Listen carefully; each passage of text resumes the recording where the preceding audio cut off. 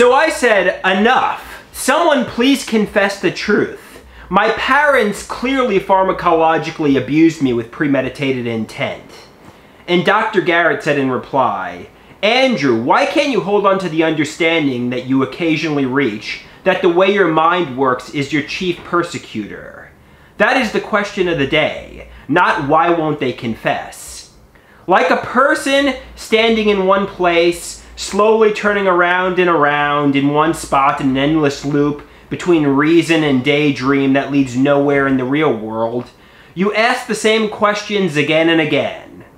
The reason your family and your healthcare providers don't confess to torturing you is that they have nothing to confess. Simple. Full stop.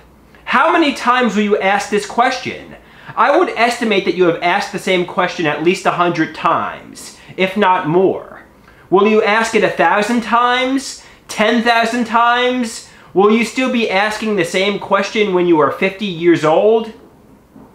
Your mind tortures you. When you press yourself to socialize despite everyone's attempt to help you, your mind conjures up an illusory minefield of obstacles that threaten you, leaving you feeling awkward, self-conscious, afraid of the world. Instead of facing your anxieties, you double down on your daydream. As we have discussed on numerous occasions, your quest for confessions is a dead-end road. The good news is that you have enough to offer people if you can keep from including them in your delusional daydreams to make your company rewarding to other people. Dr. G.